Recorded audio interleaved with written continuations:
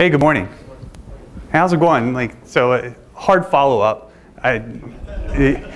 It's hard to follow you up. You have tons of enthusiasm, and I'm going to hit some of the passion areas too. So thanks for introducing the idea. The first thing before I get into this, I really want to thank the organizers, the sponsors, and most importantly, the attendees. And there's a couple different reasons. One is I appreciate the venue that I have to share some of my ideas. And I think, as Sarah shared, it's really important not only for our city, but the region, for us to not just invest in things like QC merge, but in ourselves. And by doing that, I think we're making it a better city, a more attractive place for technology startups and dollars to fund for investment purposes. And I think I want to acknowledge that, your investment in yourselves and in the region. So it's time to clap for yourself before we get started. That's right, you can clap. So my name is Marty Boyer. I'm the Chief Product Officer at Possible Worldwide. We're an interactive agency right down here. And we have about 1,300 people nationwide. We have 300 people here in Cincinnati. So a little bit about me real quick. As the Chief Product Officer, I'm really responsible for a number of things in our organization. It's technology, people, and process. That's kind of the areas that I lead within our organization. And as I've done that, I've really learned a lot about innovation and how to drive innovation, both at an individual level and an organizational level, and that's what I'm going to share with you today. As I get into my presentation, I wanted to give you guys some information about it. If you'd like to download it, you can see it's on my blog at martybytes.com. You can find me at marty_b. And as I get into this, really want to start with the first and most simple idea here. Let's examine the title. Feel my innovation. So think about those two words, feel and innovation. Feelings. So feelings are something they're very hard to describe. There's about 590 words in the English language, I believe, just for bad feelings. So imagine and there's over 1,200 words when they're good and bad feelings, but they're hard to describe. There's lots of language to describe them. It's hard to make people feel something. So, and it's a warm, sensorial type word. Now let's juxtapose that with the word innovation. Innovation is a cold, meaningless word. It doesn't mean anything to anybody. So when we see innovation, we recognize innovation, it's generally something we feel internally. It's not just something that you see and recognize, it's something you feel, and that's a really hard thing to ask people to do. So as we think about innovation in our lives, how do you get people to feel innovation? It's a hard task, and I'm gonna tell you how I've approached some of that. As I get into this, I feel a need to share with you about some of the work we do at Possible, and this isn't a pitch, but I just want to share some of the innovations that we've done, just so you can get a see of how I'm applying this. So I'm going to show a couple-minute video, and it won't go 2 minutes, but we'll dive in so you can see some of our work.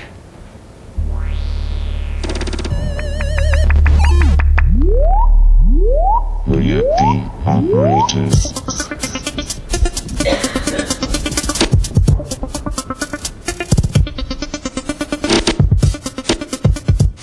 So this is gesture-driven robotics that we came up with some off-the-shelf products to connect and some fidgets and some actuators so that we can control this, do something kind of interesting, cool, and control it without touching items. It's just very simple gesture-driven. So a few weeks ago, we were in a brainstorm, and we were trying to think of ways to give kids superpowers and how they might be able to achieve something they wouldn't be able to do on their own. And something came to mind from earlier in my life. It was this cheesy movie called Dave.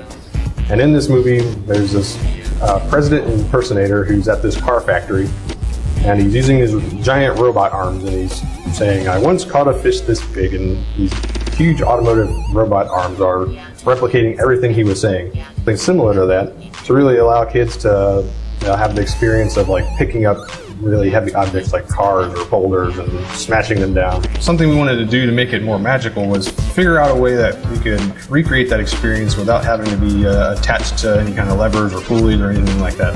Something we've been exploring a lot lately is using the Kinect to interact. So that's just a really easy example of gesture-driven interaction and so forth. And I'm going to use that example and talk about it so you guys can see how some of the innovation that we do comes to life. And just a few of the images here. So let's see if my clicker here works. That's my range. This is some of our labs area where we're using the Connect to count individuals who are in proximity to deliver meaningful marketing messages, to do proximity-based interactions, gesture interactions. Another shot here where we have a 3D MakerBot. We have some augmented reality things that we've been playing with as well, some shelf talkers, and then some actual products. So the reason why I'm showing these is so you can get an idea about where we started and how to think about like some of the innovations I'm going to talk about and how we got there. So the thing about innovation that I want to share with you, in my experience, is a whole lot of learning went into these slides today. We screwed up a bunch of stuff. So you said fail forward. That's right, we fail fast. And we learn from that. And the way you learn is by practicing and doing. So we can lecture, we can read, we can do lots of things, but the most important thing you can do is practice and do. And the most important thing I can do for my organization is teach about it. And that's why I'm here today, and teach others about innovation. So there's a lot of things that went into today's slides. And as I think about this, what I want you guys to take away is really actions. Because those are the most important things. Buddha said it, I believe it. The most important thing that we can do is take actions and apply them, and take ideas and apply them, and not just have them as ideas themselves. So I'm going to hit at 3 kind of separate things today. I want to talk about key challenges. I want to talk about insights, some lessons, and a framework. Sorry, that's 4. So there's 4 things I want to hit. I can't count. So let's hit this, the 3 key challenges. And I hit in my title. And this will work at some point. I always say the word innovation is a lot like the word love. It's something you feel. So as you ask, and how many people here are organizational leaders or help lead something within an organization? There's a few, right? How many people are asked to innovate? How many people think that you can't afford not to innovate? Right? So when somebody comes and asks you to innovate, where do you start? Like, how do you start doing that? That's a really fucking hard thing to do. When I ask my teams, sorry, I'm going to hit some F-bombs here. When I ask my teams to go build something, they're like, oh, where should I start?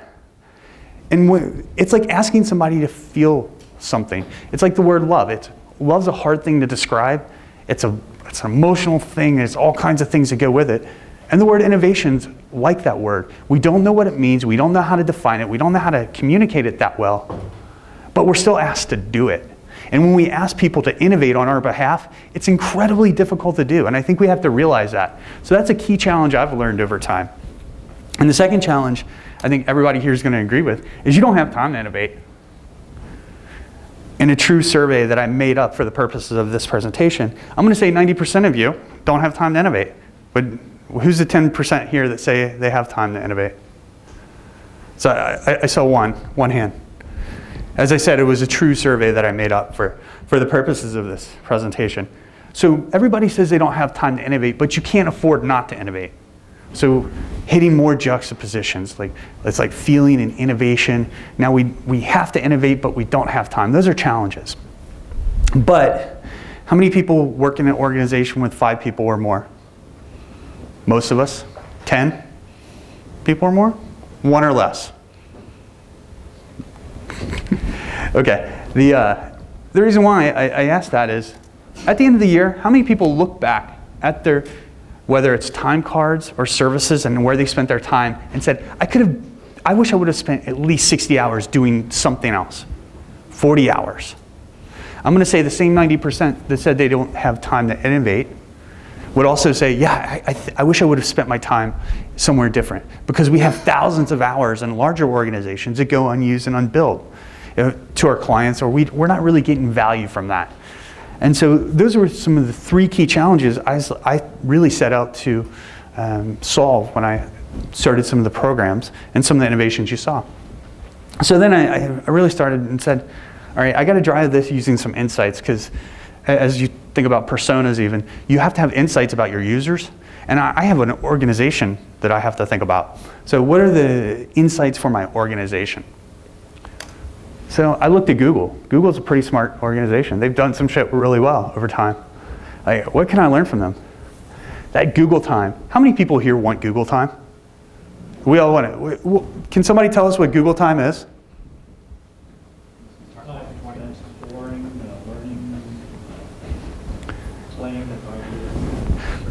Exactly, 20% time. So Google time is about, they say you get 20% of your time and you get to go develop something you really want and something you're passionate about doing. And we all want to do that. That's what Google time centrally is. So as I began thinking about Google time and analyzing it in my organization, and even personally, I learned something really interesting. And maybe one of the more important things I'll say today is Google time is bullshit. Google time is not real. Google time is about your passion. Sarah said it, I agree with it. If you activate somebody's passion, they will find a way to get it fucking done. I promise you that. If somebody is passionate about achieving something, they will go do it. They'll find their ways on the weekend. They'll pull money out of their pocket. They'll go talk to people. They'll find the dollars to get it done. So Google time is really about activating passion. And that's something that I've learned how to tap into within our organization. And I think you can, as an organization, you can make it somewhat systematic and repeatable. You can't change the authentic passion that somebody has, but I think you can give them a really clear roadmap. And speaking of roadmaps, I think everybody needs a deck of cards. So I've talked about some ambiguous things. How about a deck of cards? What's beautiful about a deck of cards is something really simple. It's a framework. Think of all the games you can play with a deck of cards. We can play gin. We can play poker. We can play Pai Gow if you're a gambler. Like to sit at a table and drink, which is good. Or if I remember my brother used to play 52 card pickup, my favorite, right? So what a deck of cards is a way to communicate. It's a framework where you can change. You can hand the vocabulary to somebody else can engage with it, bless you, and then actually do something with it. That's something incredibly powerful. So it's a powerful framework and metaphor for how to think about things. And I realized that I owed my organization a deck of cards, a framework. So talked about some of the challenges, talked a little bit about some of the insights. Let me tell you about some of the lessons I learned, and then we'll move into application. So key lessons we learned.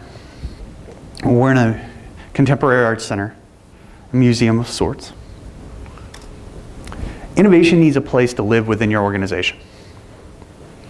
That's something I've learned that is so important. So every month, I'm fortunate enough to the OinkPug group here locally, that's the Ohio, Indiana, Northern Kentucky PHP Users Group. That's what OinkPug stands for. They come to the Possible offices right down here on 302 West 3rd. And I have a labs area there. And what I do in my labs area, I share it with our clients and our people, obviously to inspire, delight, and inform. That's why I do it.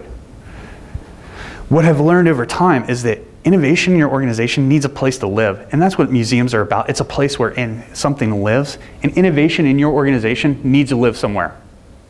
When Bobby down the hall does something incredibly innovative, you need a place where you can look at it, celebrate it, and show it to other people. Because Bobby's not going to be there in 6 months. He may have moved on to something else. What are you going to happen when Bobby's out of the office? Then you want to show a client that great innovation. He's not there, it's under his desk or under some random server that you got to hook up and hook into some like Ethernet cord or whatever to get it hooked up, or you don't have the dongle like none of us all have. And I heard a laugh, so we have all lost a dongle or two. It's a great word, dongle.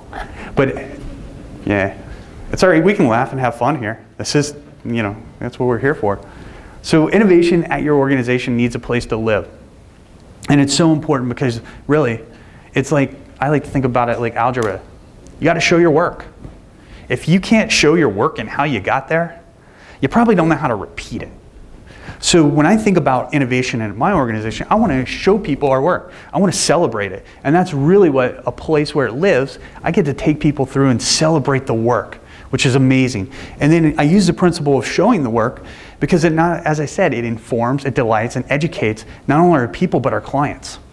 So when we started this process and I took over this role that I've been doing, what I learned was that we had 4 or 5 things that we could show people.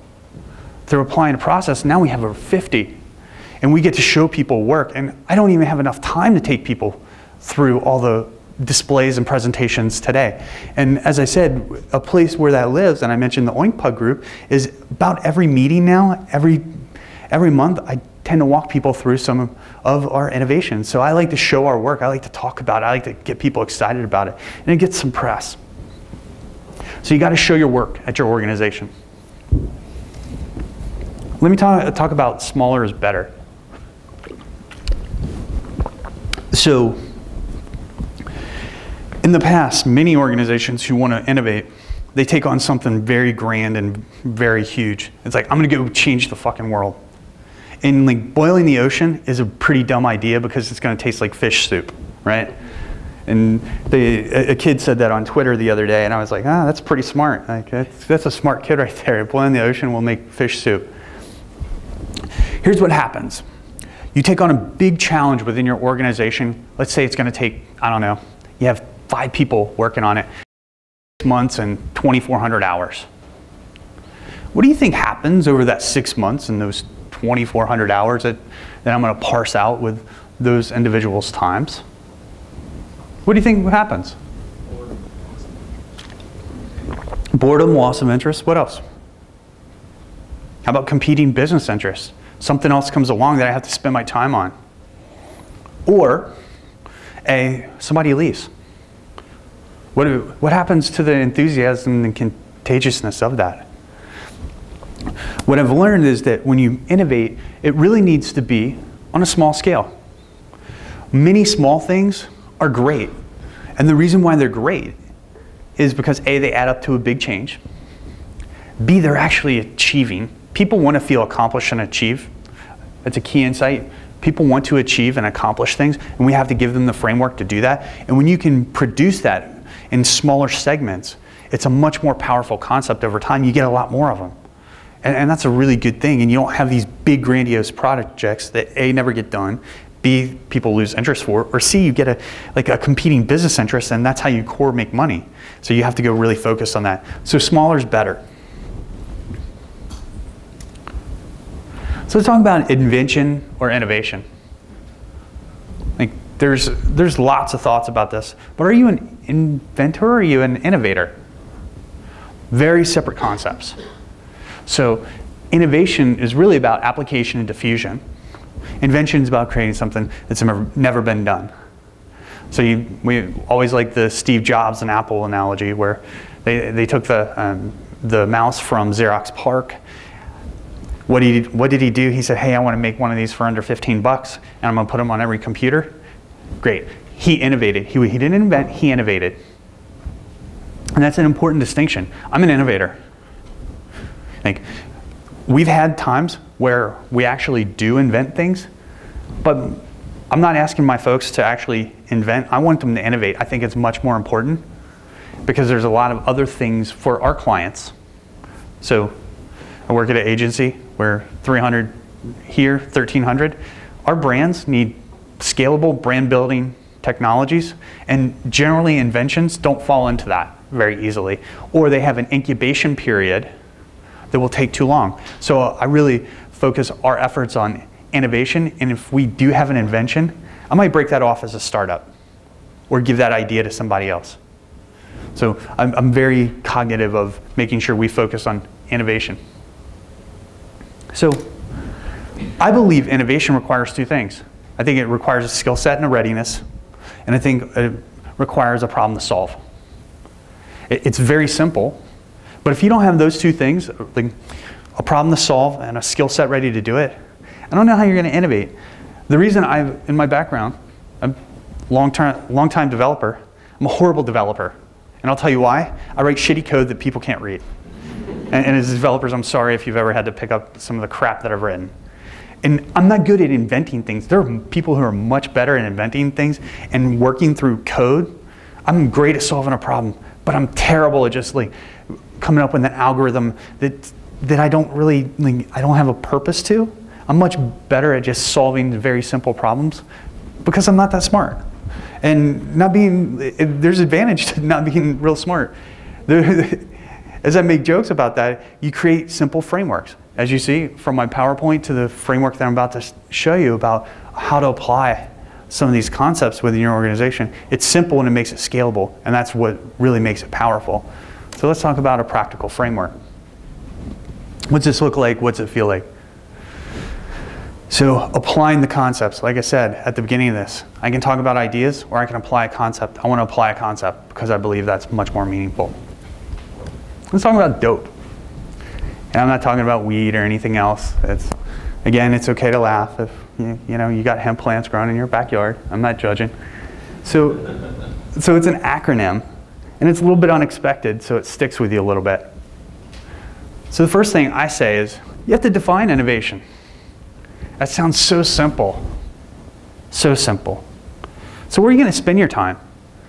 So you got your Google time. I gave it to you. You get to activate your passion.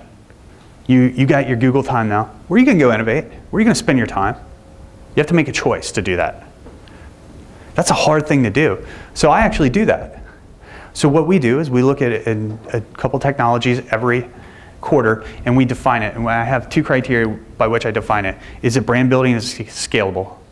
Because our clients want scalable technologies that we can deploy in like mass environments. So I put it through that filter. And that's really simple for a technologist. What if you do if you're a project manager?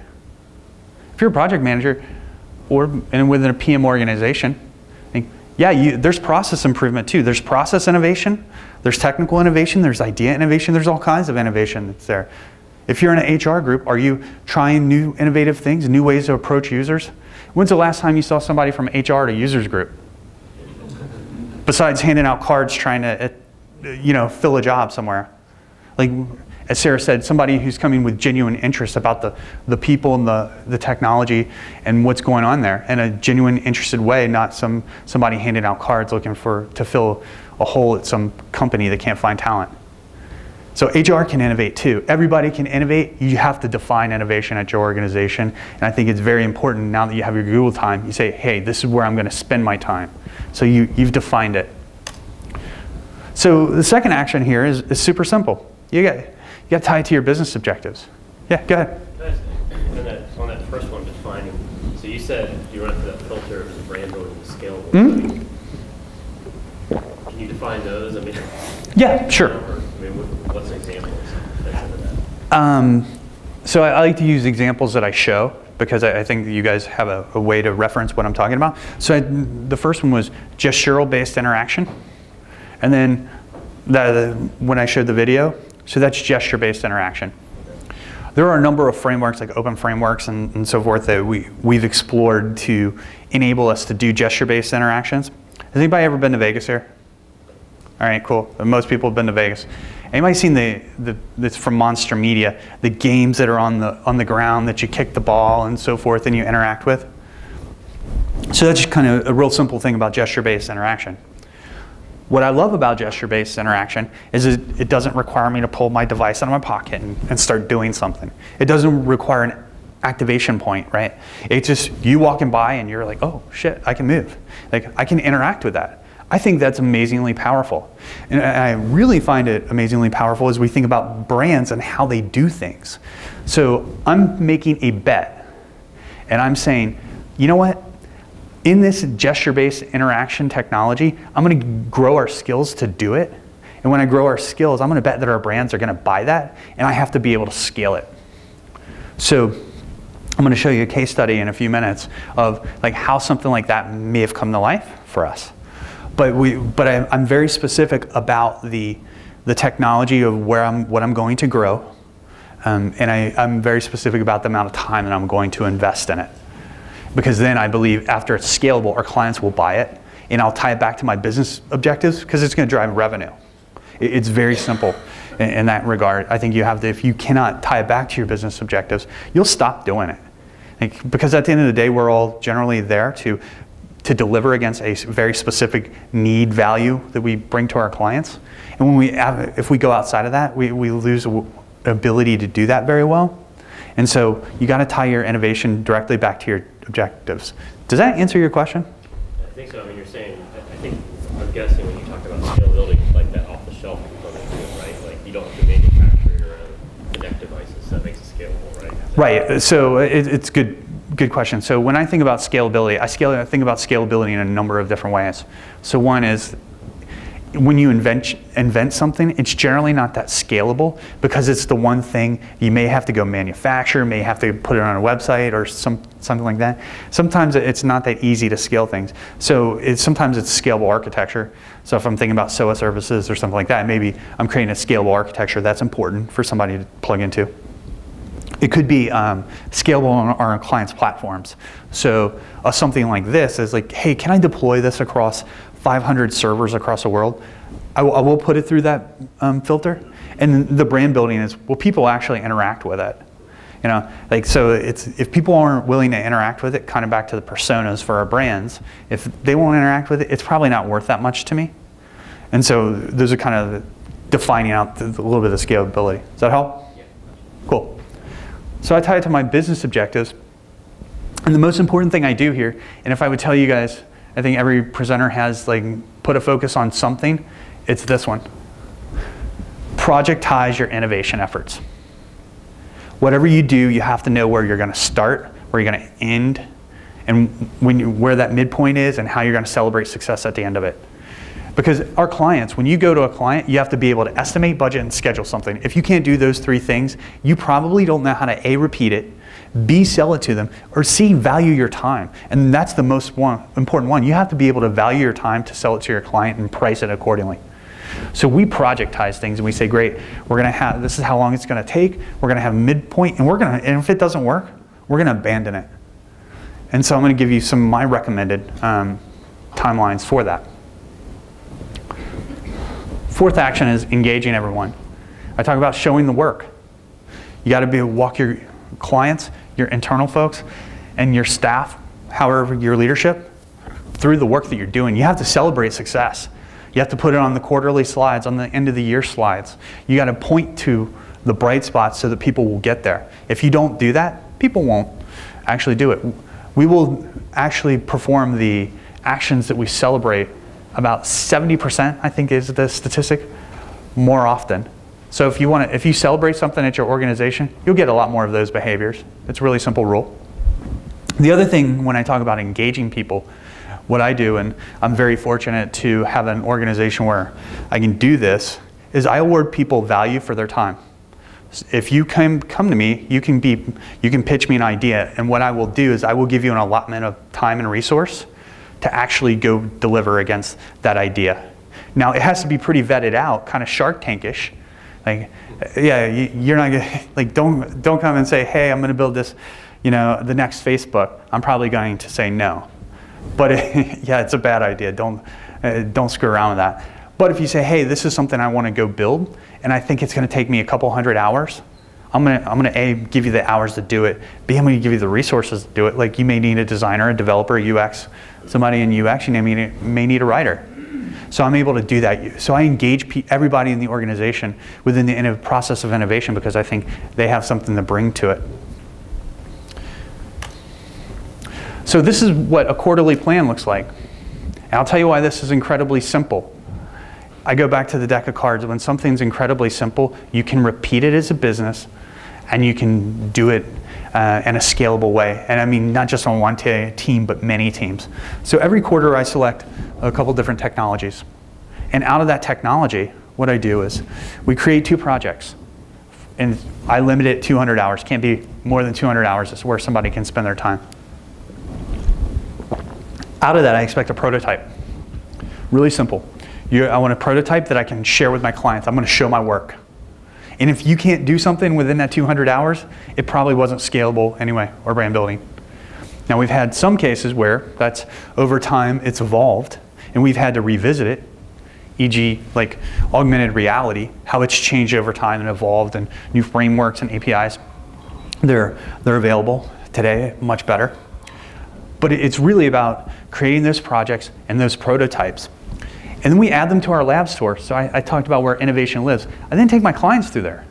I've done over 75 tours this year. So every week, I think we're in week, what, like 20 something? I think it's around 20. We take about 5 clients through there. We take lots of people through our lab store, and people get excited. I take the Oink Pug group through it. And what we've learned through that is people make comments about it. They ask about, what's the insight that drove this? Tell me about the technology. And I can talk about, like, how the insight that drove the activity, the kind of the scalability of it. But I show people our work. And that's a really important thing we're able to do. And then people say, you know what? Like, you know, I think I may want to buy that thing over there. I think I saw this problem with one of my brands, and I'd like to invest in that. Okay, cool. That's a great idea. I'd like to take some of your money and reinvest back in my organization. That would be a great thing for me to do.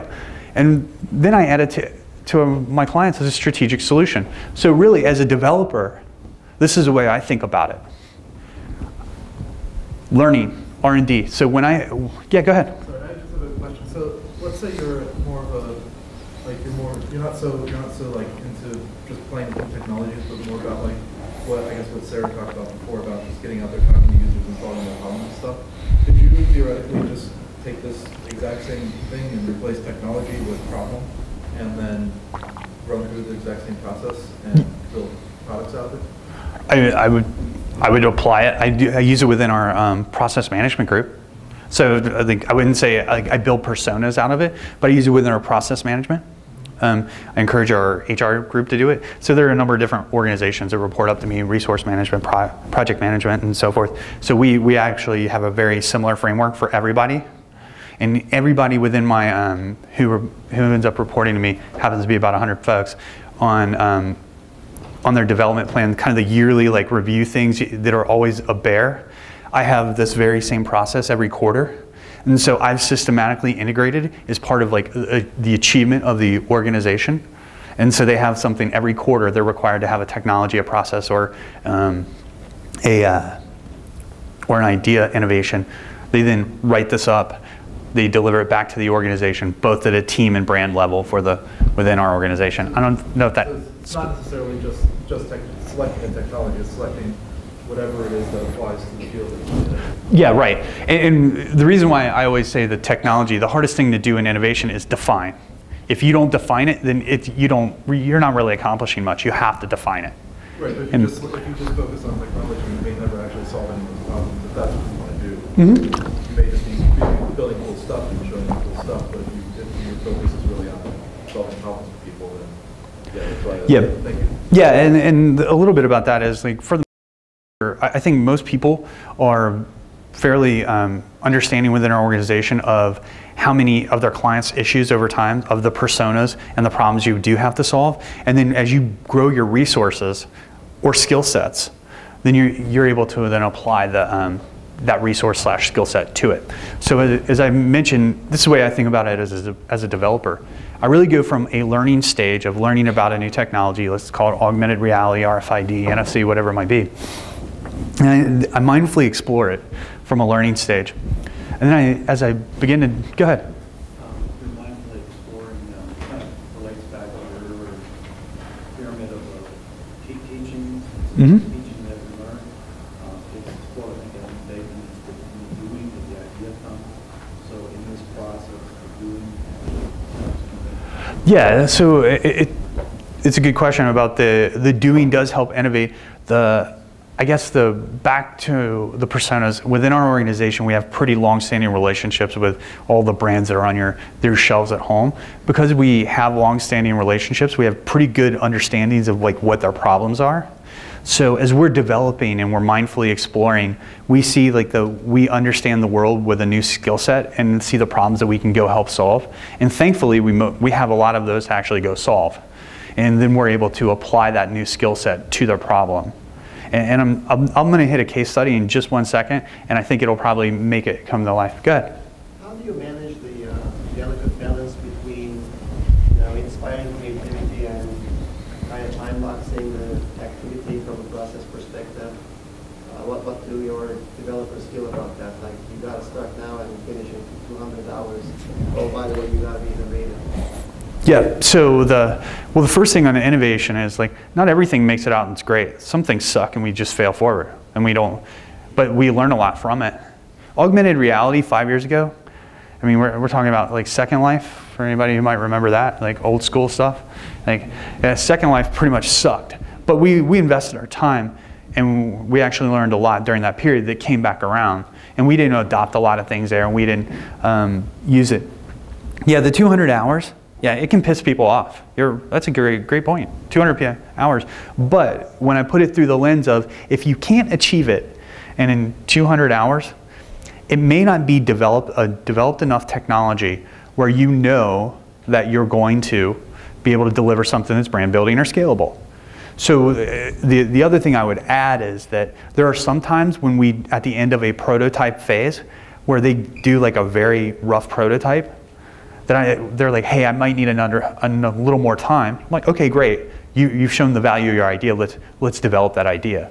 But if you don't put a cap at it at the beginning, what you'll have is you'll get tons of great ideas that take thousands and thousands of hours that never get accomplished. You don't get to show them your client. You never feel like you achieved. And I think really it's about achievement and accomplishment that drive it forward.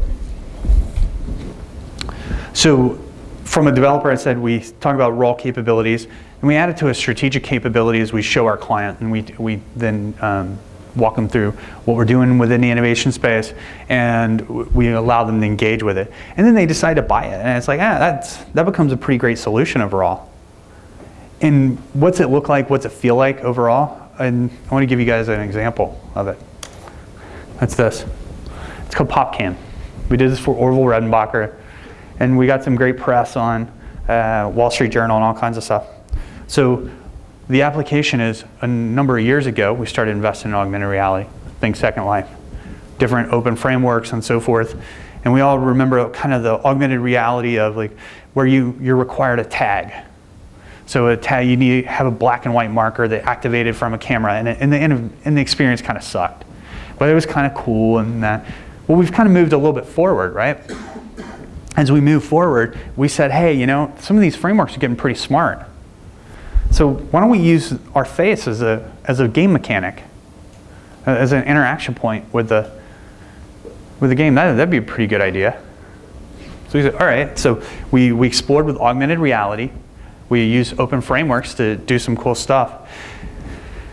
Now, 2.5 years ago, almost 2.5 years ago, I went down to an organization that rhymes with Pepsi for the brand name Hornitos, and for those two organizations. And we showed something where those Hornitos were flying out of the sky and we were catching them. And we were just showing them something. And I said, wow, I had, you know, SAP, and it was an innovation showcase, and so SAP was there, and all these great organizations were around talking about it. And it's like, I'm in a pretty interesting competition set. And these guys were all dry and not that interesting. And I had like 20 people around my booth sitting there catching like these Doritos out of the sky. Well, Doritos wasn't that interested in it, and so we kept it, and we kept it as our prototype. We then got to show Joan Chow, one of our tours, of that experience. And she's like, oh my God, that's so incredible. Because the greatest thing as a kid that you did with popcorn, you threw it up and you caught it in your mouth. Right? That was fun. That was cool. So what should we do with that? We were like, how should we think about that? So I want to show you guys how something like so simple and an idea like that might come to life. And I do need a volunteer here. Sarah, you're up. Congratulations. So let's see if I can get the screen res here. I have to catch something? You do. That's the deal.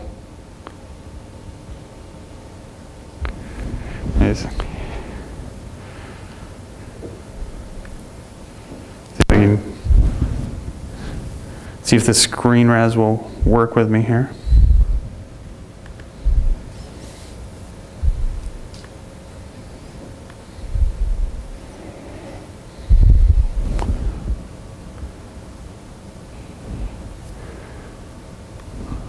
Outstanding. Oh, I'm gonna wait. You gotta make a choice, right? You gotta define what you're willing to wait with. All right, so let's see if I'm on the network. It's always weird when you see the most frequently visited websites of people. It's like an insight into their personal life that you don't know, right? It's like, oh shit. It's something bad. And no you porn. Yeah. Like, oops. And I don't think I'm on the network here. Let's see if I can join another network and maybe get to something here. Because I gotta agree. I promise I won't go to that website. All right. I wouldn't do this if it didn't illustrate really the concept. Let's see if uncomfortable silence. Feel free to throw questions my way. Thanks. That's why there's developers in the room. I love how everyone just says agree to that. You have no clue what you're. I'm like, oh, agree, whatever. Yeah, I agree. They're like, we've just liquidated your bank account. Agree. Thank you. Well, let me see if I can click. And if this doesn't work, I won't do it in a moment. I'll give it up.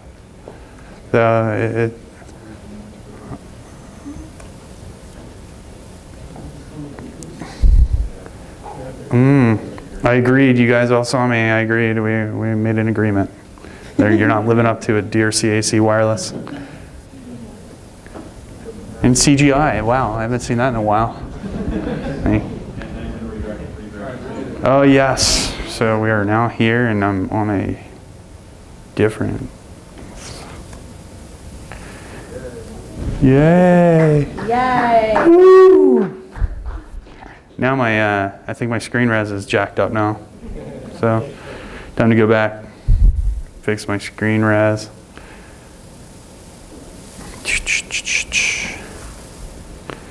It's so hard. And the only thing worse than this is watching people type. Like watching somebody type is the most painful thing because we always fuck it up. All right, Sarah.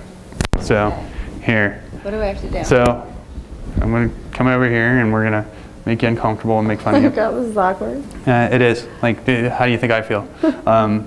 So here, what you're going to do is, like, I'm going to click on your face here in a moment. I'm going to ask you to catch popcorn in your mouth. All right, it's real simple.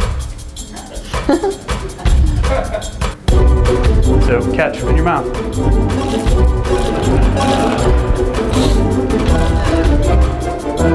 You're doing well. Like, not as well as my 6-year-old Brady, but like. So no, you got to give a lot more. So you better speed it up there. Like, oh, so you did well. Like, good for you. But there's another level. Don't stop.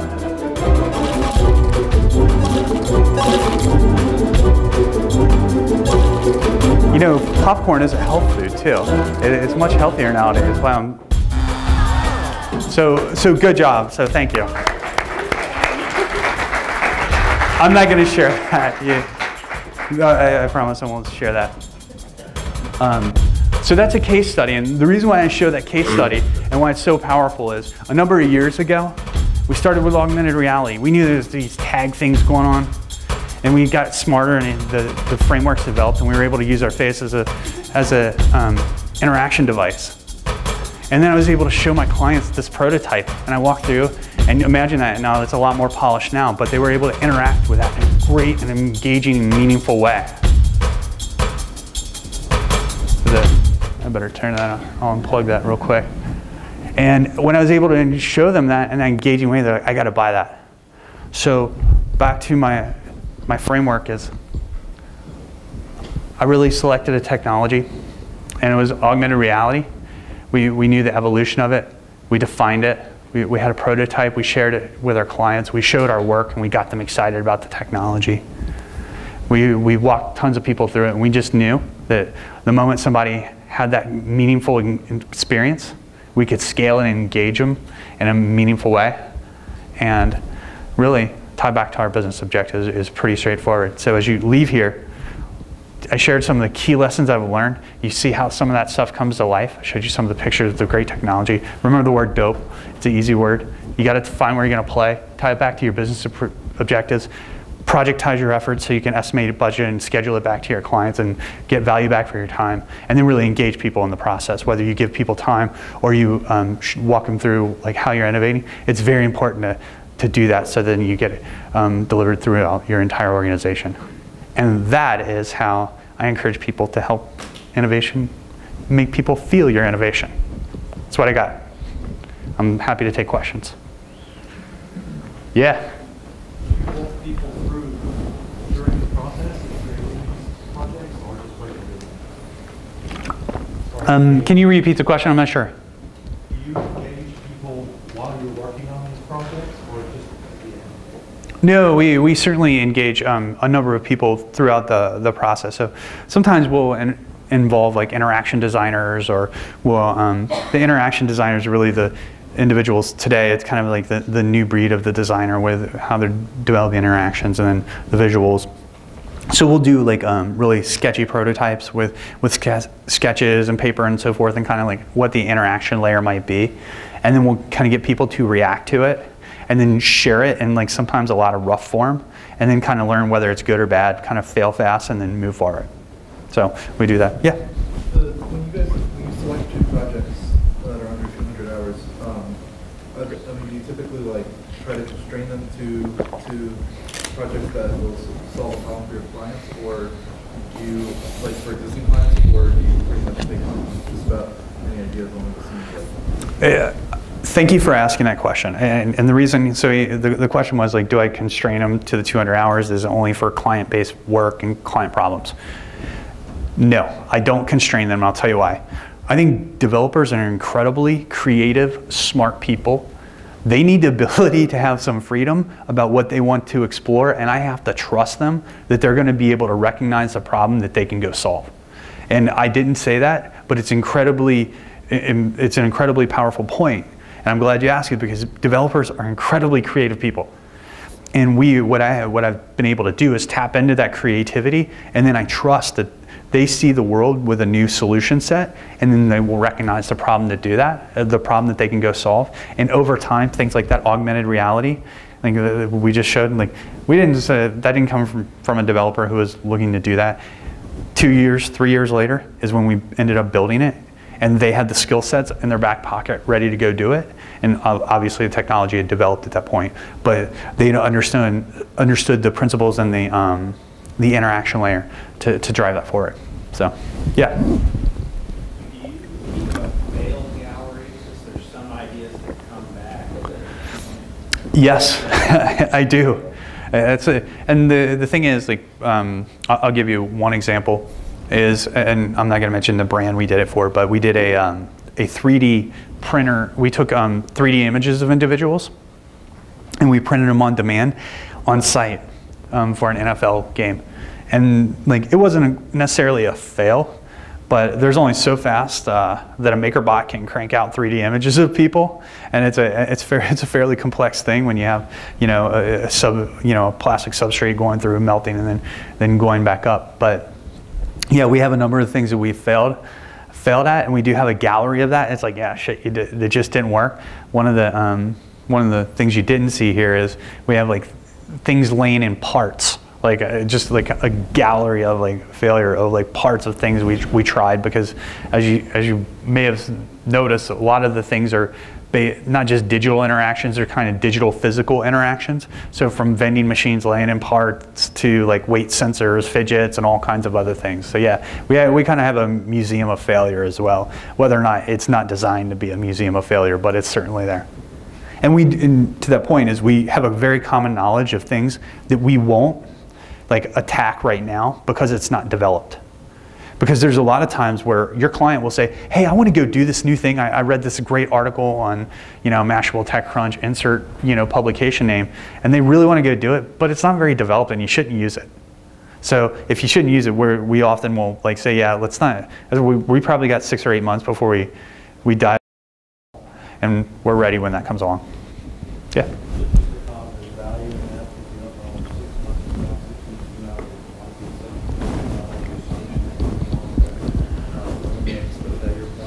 What's that? Said there's value in that because you don't know if 6 weeks from now, 6 months from now, there might be some technology or solution that comes along that eliminates that failure. Right. So there's a lot of value in it from the technology and the brand and kind of whether we can do it successfully. Separately, I'll tell you a very important value that we get out of it is that developers, like a lot of times, the greatest thing we can give our developers is time. And developers need time to grow their skills. So at the end of the year, when they feel accomplished, like they've grown their skill sets, I think that's an incredible thing, and we're able to do that. So just by even failing and within a specific framework, we acknowledge organizationally it may not be ready to go, but we've also developed their skills overall. And I think I'm going to get run off the stage here in a minute, so if there's any, I want to be mindful of time. Let me hit any more questions here? I see activity. You guys think, am I off stage or we got time? Any more questions? You can download the presentation I said on my blog and at martybytes.com. And thanks a ton for your time and your investment in yourself. So thanks.